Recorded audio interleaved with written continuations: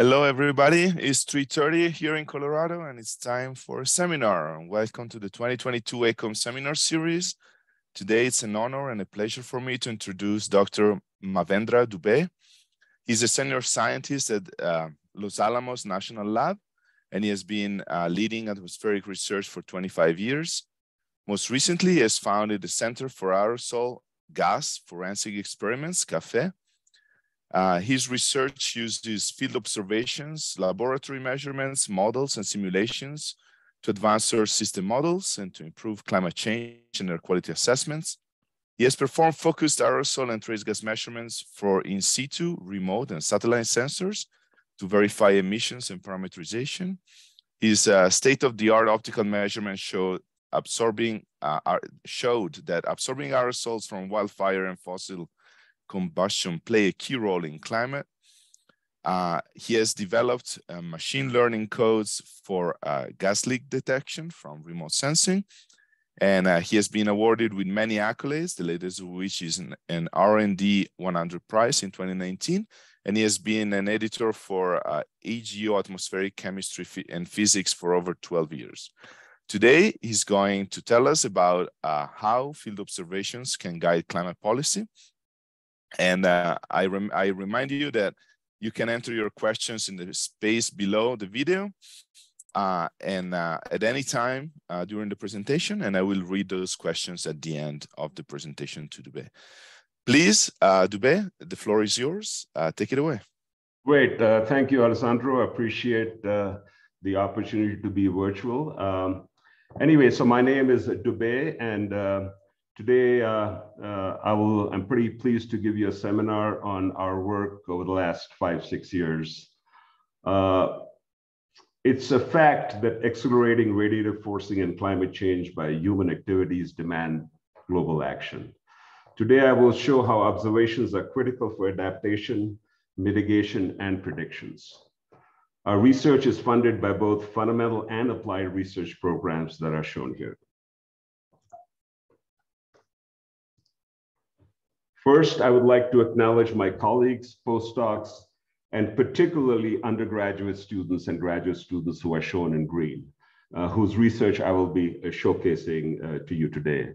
As you know, at NCAR and National Labs, it's not small groups, but big teams that do a lot of field measurements and analysis. So I really am presenting you my team's work. The primary case for global warming is built on observational data. From Arenas to Keeling to Manabe, we have come a long way. Shown here is the Earth's radiation budget, where the sun provides about 340 watt per meter square incident energy. Human greenhouse gases have trapped about 3 watt per meter square by IR absorption, and aerosols have scattered about 1.5 watt per meter square by reflecting sunlight. These net radiative fluxes are well measured now and do vary regionally. Given the complex nature of the Earth's system, observed signals of climate change over the past half-century have played a key role in informing models, and this is growing as it approaches irreversible tripping points that are hard to predict, hence the importance of observations. So as you can see, we pumped in about 400 zettajoules. That has many positive feedbacks that we've encountered and proven they're positive. And regions are changing at unprecedented rates and crossing thresholds.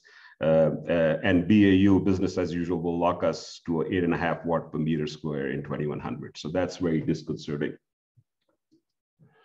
The IPCC has suggested concerted global action that is needed to reduce radiative forcing and contain global warming to less than 1.5 degrees. This is shown here, highlighting the data that show that the current rate of GHG release is untenable.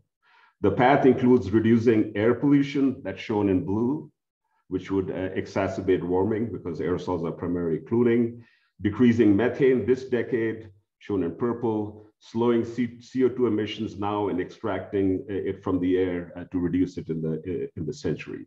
Monitoring is key to ensure that national policies and unknown feedbacks are working to attain this. So we're given the amount of forcing and the complexity in the system, sustained ongoing monitoring is our responsibility as we try to predict this complex system. So today I will talk, our climate system is very stiff and encompasses many timescales. So here I've just highlighted topics I'll talk about on forcings and feedbacks and the timescales inherent in them. So fires emit aerosols, carbonaceous aerosols. They typically last, a week or so, depending on how long the fire lasts, and they affect radiation clouds, cooling and warming, etc. Fossil fuels emit, and food emits methane, for example, and CO2. And the methane, here I'm going to discuss Four Corners methane case study, and also methane at dairies in California. Their lifetime is about a decade, so they are significant on decadal scales, and action on that time scale can lead helpful reductions. And the last I'll talk about is the Amazon carbon cycle, which again, the feedbacks here are centuries. So again, there's a stiff problem with all of these timescales encompassed in the climate system. Let me start with aerosols. Illustrated here are the complex aerosol emissions, right from the sources, anthropogenic and biogenic, to their fate and transport and cycles. DOE's Biological Environmental Research Program specializes in investigating aerosols in clouds, and they fund us, but these are very complicated as shown here. I will try to take a piece out of this, but it's very complex, and it's pretty much the Achilles heel in climate model predictions.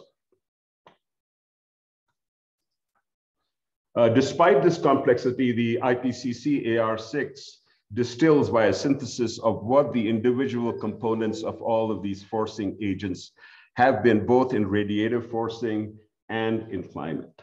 And you can see that since 1750, CO2 forcing has been about 2 watt per meter square, with a 0.8 degrees C contribution to warming. Methane, on the other hand, has been 1.5 watt per meter square, with a 0.6 degrees C warming and a 10-year time scale. Aerosols, on the other hand, have cooled by about 1.5 watt per meter square, and their time constant is in a week. So this is, again, recognized, and the uncertainties are dominated by aerosols.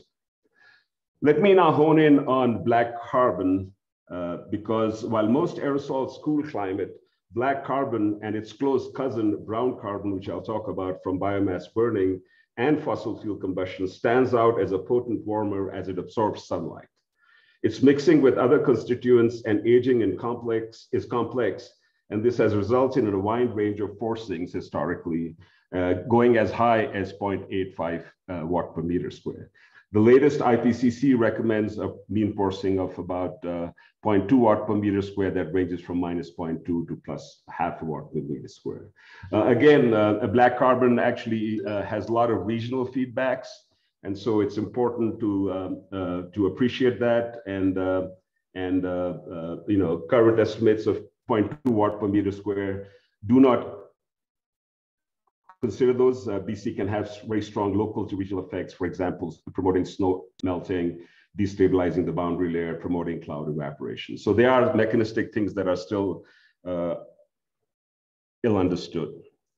The BC complexity needs us. Our fundamental knowledge of complex BC production mechanism is pretty deep. It's in the domain of physical chemistry, and there are physical chemists in the audience, I'm sure, who like to understand the mechanisms. But we need to capture it in a tractable manner. So here on the left-hand side is the mechanism of how radical reactions on heating, wood or fuel create, rings, of 5 to 6 member rings that start fusing in the hot zone with low oxygen, and eventually produce 25 nanometer level particles that then aggregate to sub-nanometer particles to make fractal fluffy soot. So on the left is the mechanism nails pretty well down in the flame environment, where it's probed in situ at very high temporal resolution. On the right is kind of aged soot samples analyzed by SEM.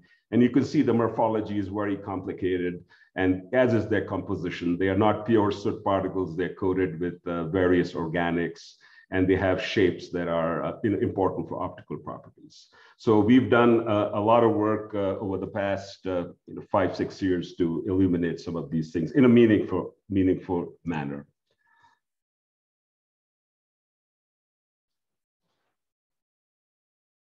Let me see. Okay, so this BC complexity needs to be captured in a meaningful and tractable manner in models and connected to observables for tuning, as is shown here. So I told you some physical chemistry. This is knowledge. The depth of the knowledge is pretty deep, but eventually we have to translate it into models. And the way it is done is we actually measure these things. We first simplify. So as I'm showing, I've cartooned the fluffy stuff as a fractal. I've cartooned the organic aerosols as a gray bar and brown carbon. In the atmosphere, all of these things mix, and basically they can result into complex behavior that can be captured by simple theory, me theory. For example, the core shell enhances BC absorption. I'll talk to you about that. Then on the other hand, you can get compaction of these aggregates that reduces the BC absorption. And then you can get brown carbon, which can actually absorb in the shorter wavelengths as shown on the right-hand side, as measured by the absorbing angstrom exponent. We measure extensive quantities with field instruments, scattering, absorption, and extinction. We also measure intensive properties like single scatter albedo, angstrom exponents for both scattering. So that allows us to dissect this kind of meaningful complexity that models can use to parameterize. The first example I would summarize is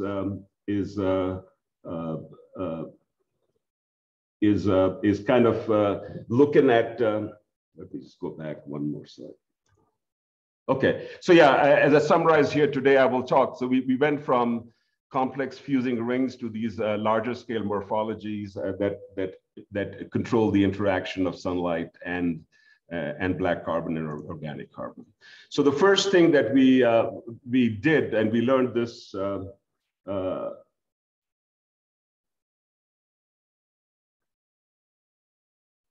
yeah, let's see.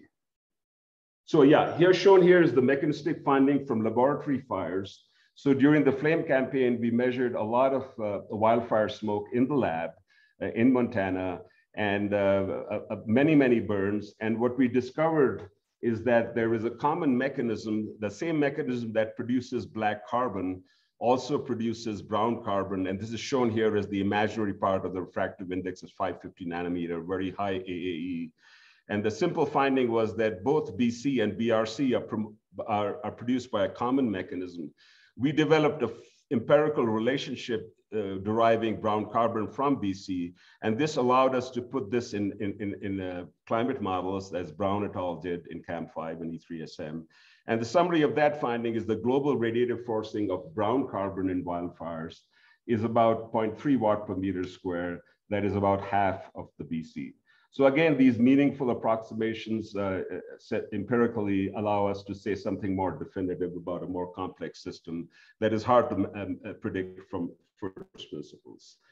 The other issue that we looked at in much detail and largely driven by measurements is, as I showed you earlier, if you coat black carbon with transparent organic coatings, you can enhance the absorption by lensing. And this is basically scattering theory. The beauty is we can now have instruments that can measure both the black carbon mass, particle mass, its size, and the coating thickness using these optical techniques where you get a laser, high power laser that scatters the light, you get the scattering, you get the size. It also, the light is absorbed by black carbon at the core that glows and basically emits black body hot radiation, and you can measure that. So it's very well calibrated. Now, in the bottom, I'm showing you there's some basic numbers. One is the mass absorption cross-section of bare black carbon is relatively well known. It's about 9 meters per gram in the blue and 5 in the red. And so shown in the middle panel is kind of lab studies we did in 2010, where we systematically took control size of black carbon in the lab and we coated it with thin organic coatings or varied the size. And you can clearly see this effect of lensing in the lab over well-known samples and control samples is pretty clear. You get enhanced absorption at all wavelengths of about a factor of 2.5, at 150 nanometer coating. So this effect is real. On the right-hand side, following that, there were many field campaigns, and the picture in the nature is more complex. So you can see many points in the urban areas do not exhibit enhanced absorption, as the lab study showed, but some do, and the some that do are generally in the biomass burning domain. So again, nature is more complicated than the lab, and one has to be careful and correct for those nuances there. So the other thing we did to follow up on that finding is dug in deeper into mixing state of wildfire plumes. So we actually interrogated at Los Alamos 21 wildfire smoke plumes over a wide range of ages, which is coating. So as a smoke plume ages, it coats. And you can see that in cartooned here in the data, where you have the BC equilibrium size on the horizontal axis, and then you have a measure of the coating to BC on a volume to volume basis. You can see the fresh smoke is very thinly coated. And as you go to aged coats, aged coatings, they get much more thickly coated. The me theory will tell you that the enhancement shown on the top is very dependent on the pore size and the coating thickness. So me theory captures that dependence. We use that, but now with data, because we had the size distributions, both the core size and the coating. And we basically, in the middle, you can see that the observed absorption in the field at LANL correlates very, very well with the measured absorption using photoacoustic. Then you can go next and you can see what is the enhanced absorption. And you can see clearly that if you do the size resolved non-uniform coating that you measure, your me theory works very well. So this framework where we had we're now looking at particle resolved mixing and coating, we put this, all the data together in the colors shown on the right-hand side, this EAPS, and we fit it using an empirical function, which is shown in the gray.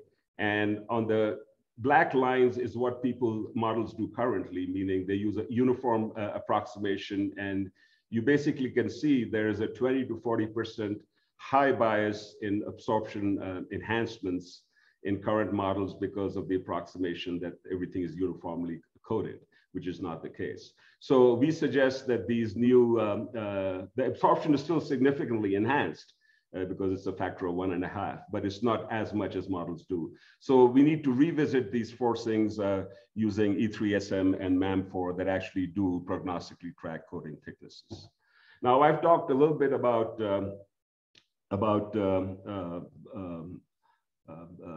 organic coatings and dry environment, which is easier to measure and encountered in fires. However, the same physics and phenomenology applies to wet aerosols. So if you have black carbon and other species that mix with inorganics, they become hydrophilic and they can soak up water. In fact, in the middle panel, you can see this absorption enhancement shown in color in the NASA GISS model. And you can see far from the sources, black carbon obviously gets far away.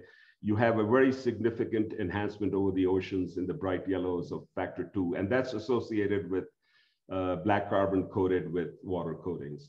However, this is very hard to measure and very ill-constrained. So we actually develop an instrument that is a much more gentle measure. It measures extinction and scattering and uses the absorption as a difference. So it's not a laser-based technique. It uses a lamp, so it's very gentle, so the water doesn't evaporate. So we built this capability and we're beginning to sort of address the water enhancement issues. We actually, in the lab, looked at nigrosin, which is a soluble surrogate of black carbon, and ammonium sulfate, which is also soluble, more soluble than nigrosin. And as you can see here, we plotted our laboratory results on size-selected nigrosin ammonium sulfate mixtures of various composition. I've plotted the increase in scattering, which occurs because of growth, versus the increase in absorption, which is a new measure. And you can see pure nigrosin, there's an increase of about 5 to 7% with humidity, at high humidity. When you mix the two, ammonium sulfate and nitrate 1-to-1, you get some interesting turnover, but still the absorption goes up. And the same for ammonium sulfate and nitrate. So this is one of the first direct measures of absorption enhancement from absorbing aerosols. Switching gears a little bit, we also look at this issue of brown carbon is very, very complex. So we've begun testing surrogates in the lab of brown carbon. And here we looked at sunset yellow para-red, and fluorescent sodium salts. It's a pretty complex slide, but if you look at the middle, we actually measured the single scatter albedo and the refractive index across the actinic wavelengths. And you can see from the structure that these dyes absorb at different wavelengths. On the right-hand side is the effect of relative humidity as well. The key point here is now for these dyes of known structure, we were able to develop a multivariate aromatic model and functional groups trained on sort of the organic physical chemistry of spectroscopy, my past field. And we're able to actually begin to test on these more complicated species. Our hope is this will apply directly to brown carbon surrogates, sort of effective brown carbon, as we're extracting a lot of chemical structural information on brown carbon from field campaigns. So I will summarize that significant radiative forcing by BC from wildfire smoke is currently biased high, but can be accurately assessed in climate models by empirical parameterization developed using ambient observations as shown. Absorption enhanced about 20% were observed on nigrosin, 15% at high humidity.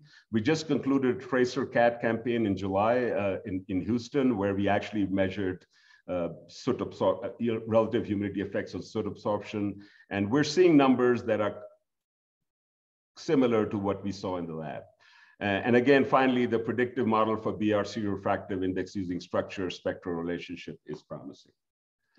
Let me now switch my gears to methane, and that has risen at record rates over the past 2 years after a pause in the early 2000s. So you can see this sort of exponential rise in the recent epoch and a pause in the 2000s.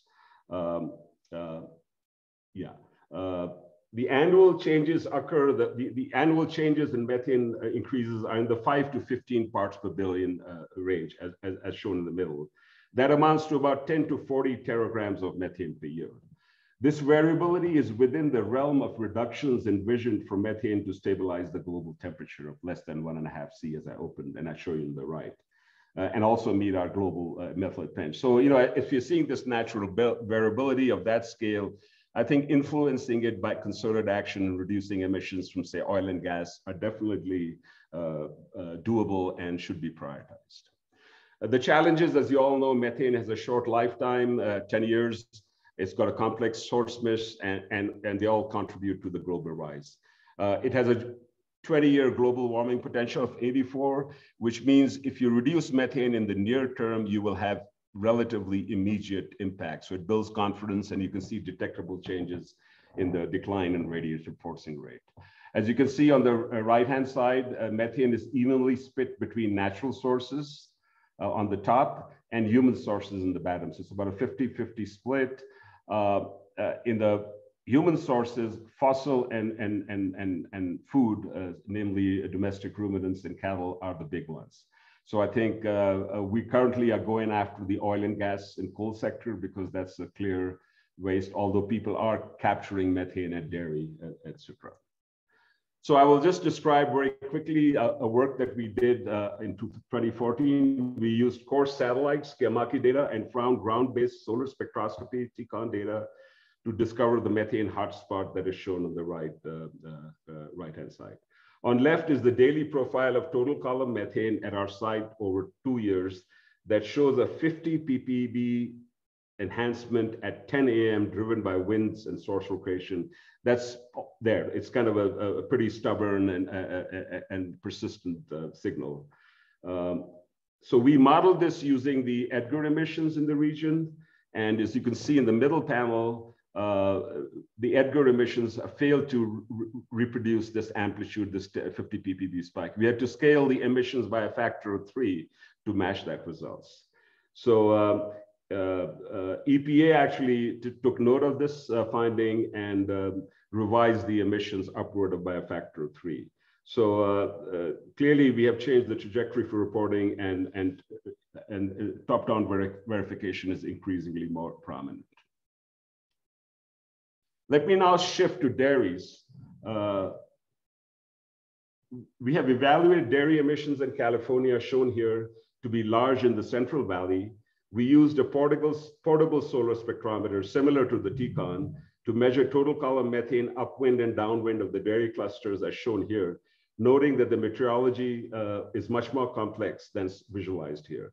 Prior emissions with WRF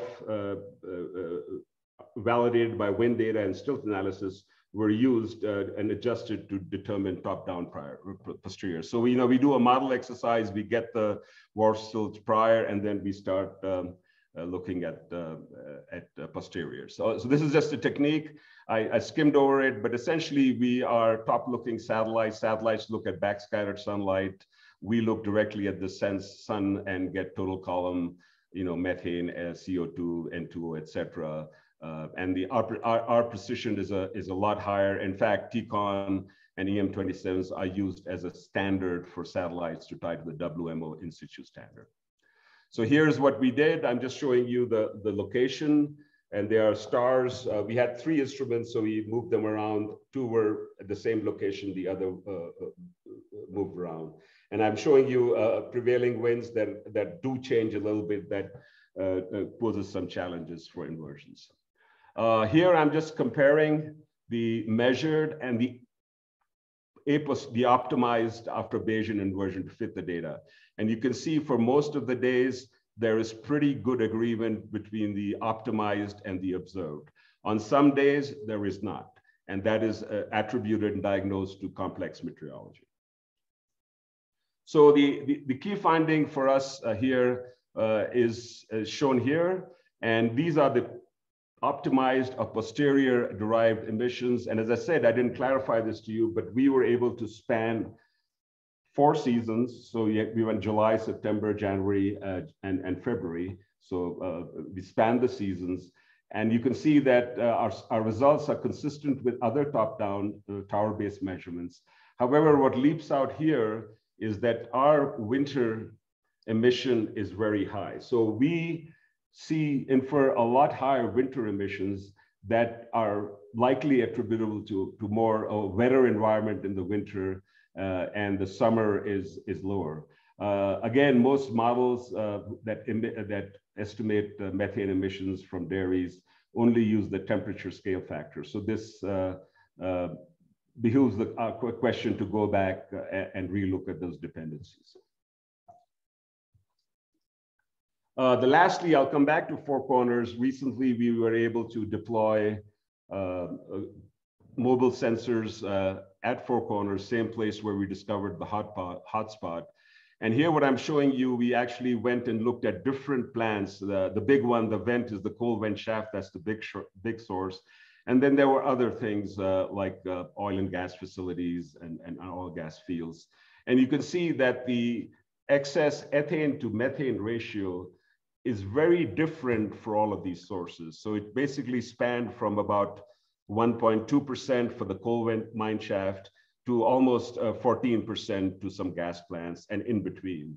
A couple of key findings is the coal mine shaft, we've monitored it now for almost 10 years, and that number, 1.2%, is stable. So a large source like that is very stable. That gives us a opportunity to disentangle it in the future, et cetera. The other finding that is not shown here, but was obvious to us, is Frankenberg published a paper after our original paper and found a lot of leaks. And one leak was a big gas plant that actually, after it was reported, the state got involved. And that leak, we went to look for it, is gone. So when you report, leak, and measure, good things do happen because there's accountability. So I will not read this, but in summary, I think top-down measurements are important for verification. Again, it's very important to understand the environmental, certainly water dependencies on methane emissions from dairy. And again, ethane methane is now being used to attribute national source and monitoring and reporting works. I will, in the last section of my talk, how much time do I have, Alessandro? Almost done, right? 20 minutes. 20 minutes. Oh, okay, so I'm doing okay. I'd like to slow down and give you another. So I've covered aerosols, black carbon, I've covered methane a little bit, and I hope I've highlighted the importance of measurements in feeding models. Let me now switch gears to the carbon cycle. And this is a field campaign that we did with DOE support in the Amazon, several years ago, and with many partners. And I'd like to just give you highlight you the basic message. So as you all know, shown here is currently about half of the CO2 is taken up by the biosphere, quarter by the terrestrial plants, and quarter by the oceans on a global scale. Okay, and again, we don't quite know what the fate of the carbon cycle will be as we warm the planet, deforest, warming, dehydration, hydration, all sides. So I think there's a lot of uncertainty when it comes to carbon cycle responses. The Amazon forest stores about 200 petagrams of carbon that cycles about 19 petagarbons for carbon per year. There's a lot of cycling with an inferred uptake of about half a petagram per year from 1990 to 2007. So it's been a sink for carbon, and clearly its future evolution needs to be better understood because it'll impact CO2. Again, the processes at daily, seasonal, decadal timescales from fires, ecology, and land use change are all coupled, and the models try to capture it. So I'll try to see how we can make a contribution to that. So that's what motivated, I think. We have a storm here, so it's a heavy monsoon here. Okay, so again, I showed you the mini EM27. This is the same instrument, except it's very, very high resolution. It's shown in that container. It's autonomous, meaning it ran itself with minimal interference. The dome would open and close when the sun was out, and would close when it rained and at night. And what this does is looks at the solar spectrum. It was also calibrated by airborne profiles, so that it's pretty precise. And we measure CO2, CO, methane, nitrogen, water, and HOV. Okay, let me just give you an overview of the results. So here is the annual cycle in the total column over Manaus, Brazil, over the wet rainforest. So the top is water, then is N2O, then is CO, then is methane and CO2. So we clearly see the expected cycle, the dry, wet, dry in our water results. So you can see that precipitation is also, that's not a surprise. So we capture the seasons. We also see the high CO in the dry fire season, and also the high methane and N2O in the wet season. So you can see that trend. The CO2 cycle, as shown on the bottom, is a little bit more complex because it depends on the secular rise of global CO2, on biomass burning, and also on forest growth, sort of leaf phenology, that, leaf shedding and regrowth. So that was the topic of interest. So let me disentangle the two. So we disentangled them here. In the red is the original data. We subtracted out the secular trend, and also use CO as a surrogate to subtract out the biomass buyer term. And you left with the black cycle, which is now the biogenic plus transport cycle, meaning it's the breathing in of the CO2 and out in the biosphere, and also the transport that's coming from, northern hemisphere and latitudes and lower latitudes. So again, the seasonal cycle here is about 2.64 ppm. Then what we did is we have a lot of transport models that are being used, and we were able to, and this is again work done by many others, part of the OCO2 team, and they ran the model over that Brazil. So you can see here, without going into a lot of details, 5 of the 7 models do a very good job in simulating the data that's in black.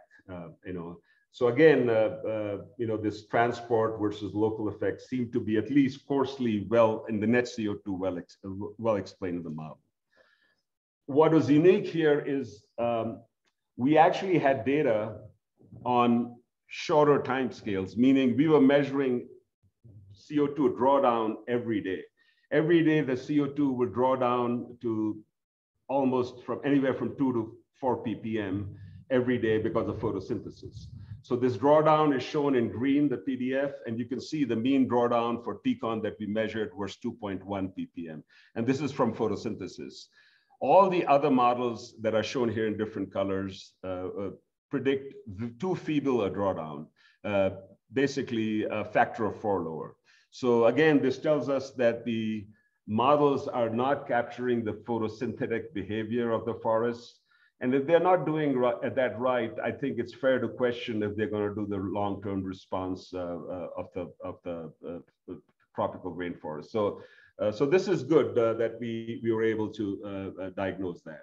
So again, to summarize this, column X CO2 observations in the Amazon rainforest show that the seasonal cycle is a sum of the biogenic cycle of 2.3 ppm, half a ppm transport and model, -1 ppm biomass burning, and 2.5 ppm is the trend.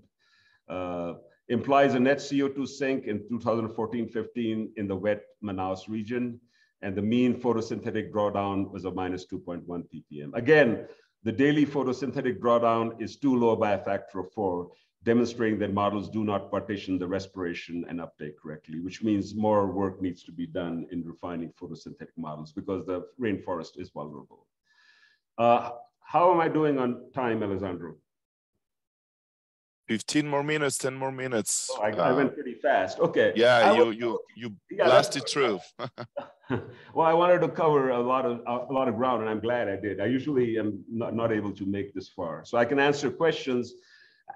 The spirit of my talk was to, we've done a lot of modeling. The climate system is very complex. We're adding a lot more things, but I think now's the time to begin to look at data and incorporate data. We recently published a paper on the Arctic amplification, just looking at the human record.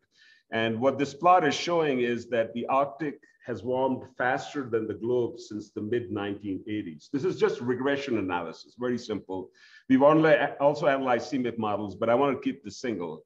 What you can see here clearly is even as the Arctic has warmed faster than the globe, the AA has increased to 4 in this century. So that's even a rapid. And this has been attributed a little bit for the AMO natural variability and the secular changes being in phase. And CMIP 6 models and many models are unable to capture that because natural variability is kind of a little bit hard thing. So here again, I'm showing this, and the other thing to note is these shifts tend to be abrupt, meaning you can see on the right-hand plot, the shifts of this amplification are abrupt and not gradual. And this can go either way because a couple of decades ago, we were talking about a pause in global warming. So understanding the phasing in of natural variability with the secularly rise is important. And this even more important because if you're in phase in 10 years, you can push the system over a tipping point. So I think it's important to look at data to diagnose that.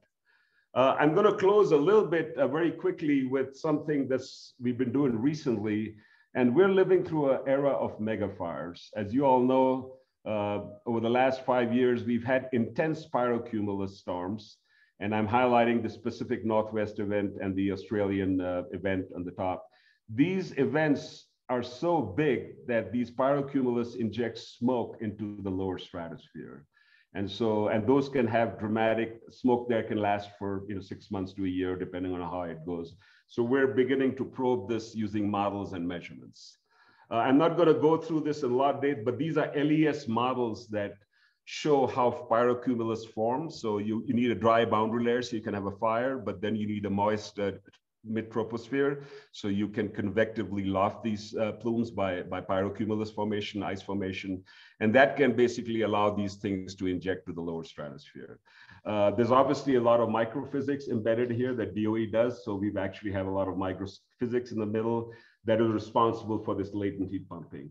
And on the right-hand side, there's chemistry that we're beginning to discover, and that is there's a lot of gases, volatile and condensable gases in these plumes that actually begin to condense in the cold outdraft of pyrocumulus. And we now have signals using field data that actually can show some of this. So what we've been doing really is trying to put this all together in a model. These are kind of informed models. LANL has very high fidelity fire models. We run those for this domain. Then we have these LES models that do the pyrocumulus, and then we drive E3SM or CESM with these models. I'll just give you a few key results that we've discovered that are recently published or soon to publish. The first is that when you loft these plumes, this is a plot of height versus aerosol amount, and you can see that you have primary aerosols, the emissions. Then because of dynamics and winds, you lost some dust that settles down. But most importantly, we have this secondary organic aerosol, and that's the condensable gases that we can empirically account for. The key point here is this kind of SOA and this water interaction pumps up the plume by about 5 kilometers. So this plume lofting, how does it get that high? Aerosol water interactions are critical for that. So we've kind of shown that, probably one of the first to demonstrate that with modeling and data. And on the right-hand side is this other concept, is once this plume gets into the lower stratosphere, it's pretty intact, decoupled from the free troposphere or the troposphere. And there it basically, because it has black carbon and absorbing stuff, it gets heated by the sun and self-lofts. So basically because heating. And so this shows you the self-lofting, both in the model and in the data in the purple. And we're able to kind of match those two things. So we're beginning to exquisitely tune the BC content of the plume and match the plume rise as observed by satellites. The last thing people ask is, well, I mean, these are big fires. You could see the smoke from satellites all over, but did they have a discernible effect on climate? And to do that, we ran some ensemble runs. And you can see on the right-hand side that the surface radiation definitely had a big reduction in the first, this is time versus radiation, in the first, less than 6 months. So you had a 3 watt per meter square perturbation, and then it adjusted up and forth in ensemble. Same with the temperature. Actually, we feel that for the temperature, the cooling from the Australian fires is resolvable, meaning it's of the order of like 0.25 degrees or so in the first half a year or so. Now, this is important, and this paper is published by Gennaro, Angelo et al. This is important because this is a natural analog for nuclear winter. And whereas the fluxes are much lower, there is a mechanistic connection. So that's why we are doing this work. The other issue is of the smoke lifetime, because that was also very well measured, and we can measure the mass by satellite data. And you can see the total smoke plume mass for the Australian fire was about 1.6 teragrams. Stratospheric mass was about 0.8 teragrams. This was 4 times the British Columbia fire. Again, the bottom line here is that the lifetime of the Australian fires was a lot longer than the British Columbia fires because of this self-lofting by black carbon. The New South Wales fire actually rose a lot higher than the British Columbia. And this is, this is an important finding relative to having rules of if you have a stratospheric plume, volcano or otherwise, or geoengineering for that matter. And I think I wanted to close with that is, this work that we've done has had an interesting history. It was promoted to understand, the potential possibility of nuclear winter. And we used Hiroshima as an example, for self-lofting.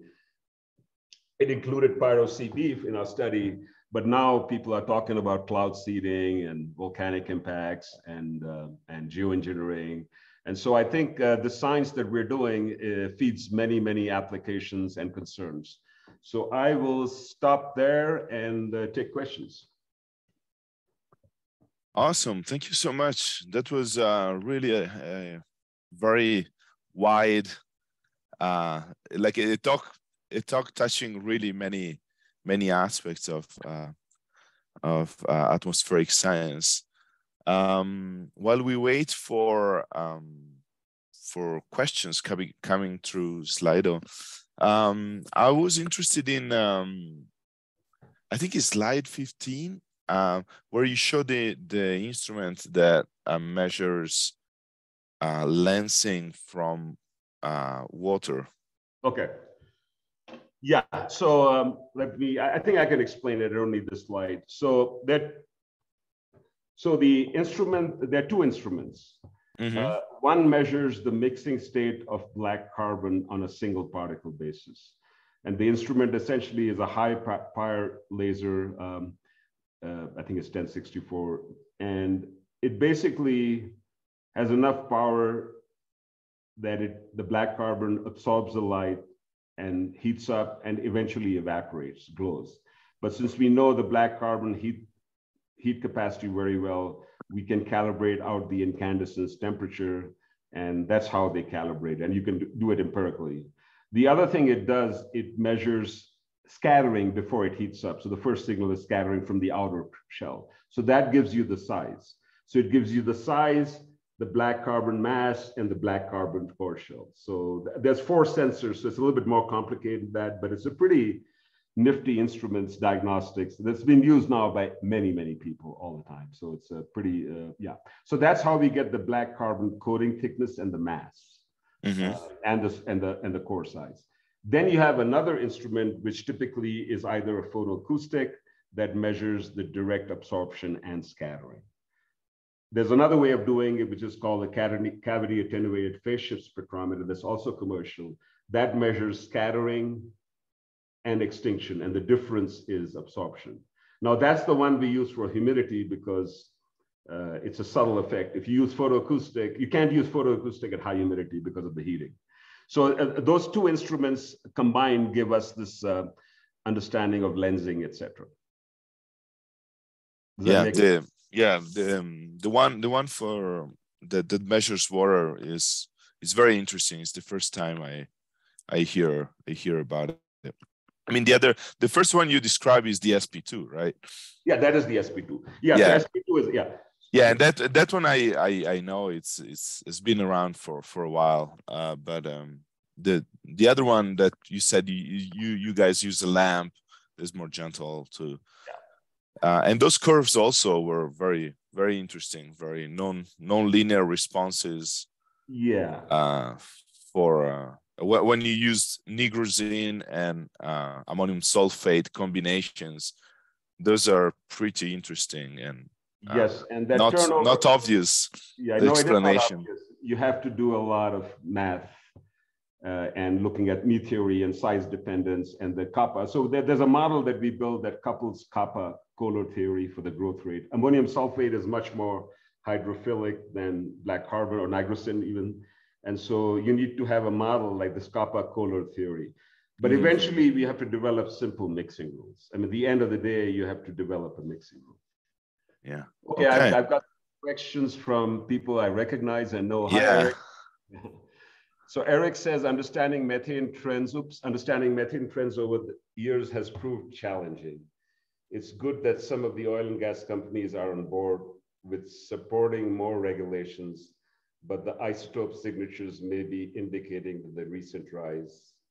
Yes, Eric, you are correct. The recent rise, and I think Ed has papers on that from NOAA, the recent rise and the drop in Del 13, I think, suggests that biogenic, most likely tropical wetlands have played a role in that. So I think you're right.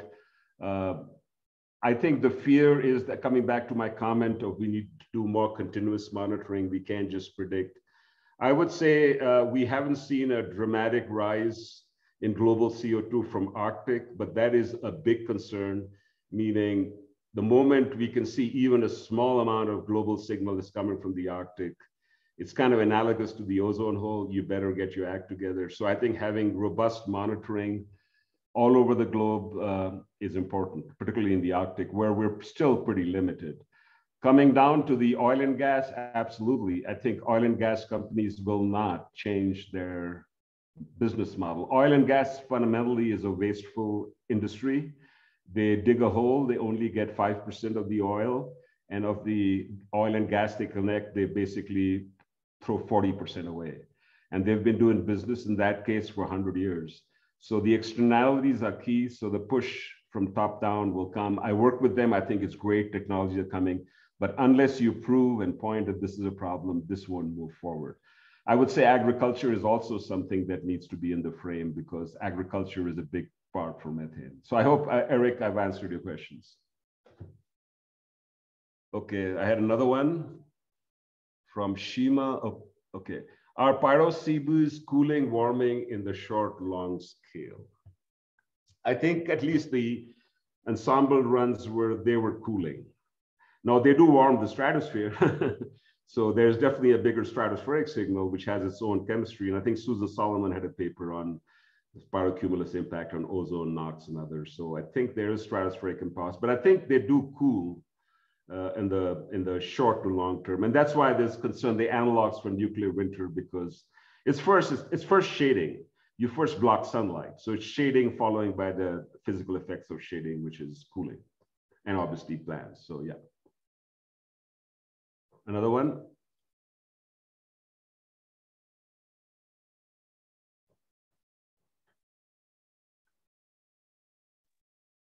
You know, I think one shouldn't get carried away by uncertainties. We as scientists just focus on uncertainties. And what I'm learning from the oil and gas and other policy is give them thresholds. I mean, tell them high, medium, and low, and give them an option to fix it. So I would say here, Doug, this is my friend Doug. Doug, I think it's good to give them a number they can act on. Otherwise, they will push it back on you, right? You have to give it a clear number that this is high and this is low and medium. And I think in the methane business, we are there. We can find big leaks huge leaks from satellites already. I mean, and then, you know, there are small leaks from abandoned oil and gas wells that are slowly spewing out, you know, at some rate we don't know. But the numbers are huge and the time is good. So I wouldn't say we don't need to ignore them, but the low hanging fruit or the fat tail is pretty obvious and we're going out there. But there are some gaps, meaning I don't think we know a very good contribution of abandoned orphan wells and stuff like that we're going after, especially in DOE. So I think quantification is needed. In fact, this new IRA, Inflation Reduction Act, mandates methane intensity of 0.2%, 0.2%, meaning you can only leak 0.2% of the methane you sell. And that's pretty stringent given the numbers I told you, 40% in the old days, which nobody knows. And now if you look at top down, they're coming around 4%. I mean, so that's a big thing. So I think we need to focus on actionable as we keep doing the science. And I think I'm optimistic if the administration sustains and the policy persists, we will get movement in this direction. It has to happen in the US. I mean, it's not going to happen in Russia or Kazakhstan. It's going to happen here. And same with agriculture. If you look at Southeast, the rice paddies, I don't have the solution for agriculture, but fossil is the first thing to go after. Another question?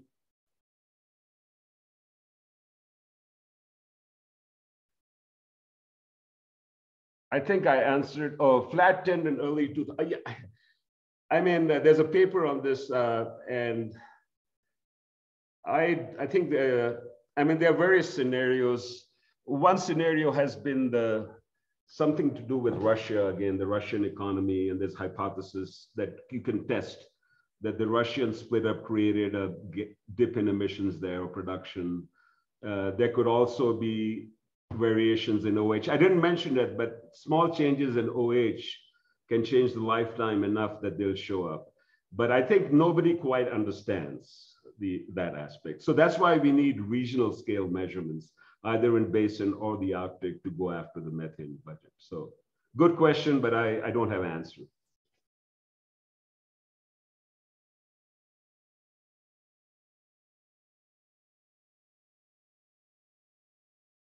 For the use of multi-scale fire simulations, where are the weakest links and what do you see as the needs for infrastructure? Do we have the connections we need to go from fire tech to Pyro-CB to ESM? It's a very hard problem. I think the key, I mean, I think one has to look at probabilities. The problem with Pyro-CB is you can do a good job with the emissions, which is hard enough with fire tech or other models, or WRF even. Pyro-CB actually requires certain unique meteorological conditions, humidity, et cetera, in the upper atmosphere. And so I would say, I mean, if I was to, I would say this has to actually, if you want to assess Pyro-CB, et cetera, you need to run in a forecast mode, meaning you know, so trying to do, and sometimes they will go up and sometimes they may not. So I think forecasting becomes, it's sort of analogous to a hurricane formation intensification. Meaning once you have a fire, yes, you have a possibility of having a pyrocumulus. Does the pyrocumulus penetrate the stratosphere? Then you need more information. So I would say, I would draw an analogy to what we do for hurricanes, doing the same for pyrocumulus and other events that of that scale. That way we are prepared, you know, and you know, anything can happen. You just have to make sure the probability is important. Next question. Nuclear war is likely to include urban fires and potentially firestorms. Do you have any thoughts on how the smoke from these fires would contrast with those you have looked for pyro-CB's cases? Black carbon concentration, injection heights, etc. Yeah, Chuck, I know you work in this field, so thanks for the question. You know, I mean, I think we know a lot more about fire emissions. Unfortunately, until recently, forced by tragedies in the fires in the wildland-urban interface where we lost lives and property, we have now begun to look at building materials. So I think, you know, in nuclear winter, most likely the targets are urban buildings, et cetera. So we need much more information on the types of fuels, the emission factors, et cetera. So that's an important thing. And some have high BC, some have low BC, and some are not combustion. So I think that a short answer is we need to really have a good data set. And actually at Los Alamos, we're beginning to do that. So we're burning plastics, PVCs, building materials to get that thing. Injection height, probably we can do a good job. Again, forecasting meteorology like humidity matters. So you get 5-kilometer pumps due to pyrocumulus action. And you know, that's an important predictor if you get the plume up 5 kilometers. So trying to, my recommendation, Chuck, would be this thing has to be used more data on urban materials, urban fuels, which has been not really well characterized. And also forecast so we can better project the injection height reanalysis mode. So, and I think we're there, Ed. I think, I mean, especially now with all the concerns about nuclear, I think we can have the tools if we have the resources to do this forecasting. There's no fixed rule. It'll depend on the meteorologic condition, the fuel type in the city, how big the blast is. And give you probabilities, right? So we can be better.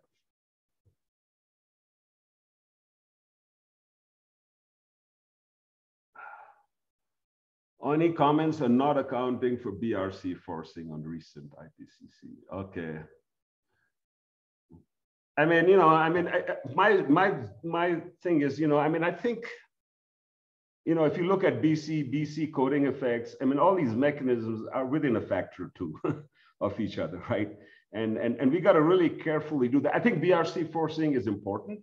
I think it should be studied, but I think, as I've learned from BC, clearly when it becomes a topic of policy interests, you know, you've got a forcing of big forcing. And I think BC is important because it does have local effects that we don't understand. But BC forcing was as high as almost 0.9 watt per meter square. Now IPCC is going to 0.2. I don't know. I think it'll be, I'd be happy to, I mean, what I want to do is getting, I mean, there are MACs now being published, mass absorption coefficients for effective organic. So, you know, you have a lot more organics, you can separate them, so, but you can measure them. So you use an effective MAC. So I'm not going to comment on the IPCC report. I'd like to see more observations in IPCC. So from that rate, I will say, yeah, I'd like to see all these things. But yeah, thanks for noting. I hadn't noted that they don't do BRC. But BRC has gotten its attention. I'm not saying they're lacking for funding. Next question. I didn't answer your question. Nice. Here. Excuse me, sorry. WRT methane, even during FRAPPE, we had results showing 50% of methane being attributable to CAFOs. What are CAFOs? They're not UFOs, are they? Right. I don't know, Frank, what are CAFOs? Frank, what are CAFOs?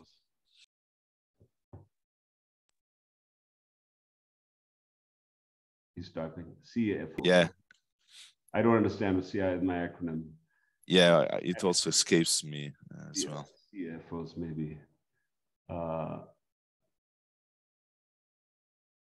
Yeah, I do say I've been reading a little papers in the UNTA, and you know they're still high. The fraction of emission is high, but the total. What is oh, cattle and feed? Thank you. Okay.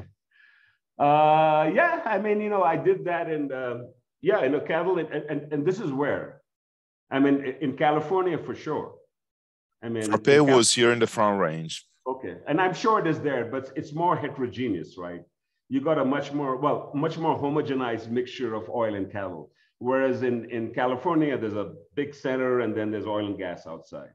So I won't be surprised. I think agriculture is a pretty big source of, and I'm sure you know better. Yeah, but yeah, this is not surprising. I mean, we're in our dairy, we're dominated by cattle. I mean, and you can do the numbers; they're pretty significant. I think globally, food, cattle and rice, etc., are like 40%. They're a little bit bigger than the fossil. And that therein lies the challenge, and therein lies the opportunity. How can you advance those things? Because you got to feed everybody first, then you can, then you can worry about climate, right?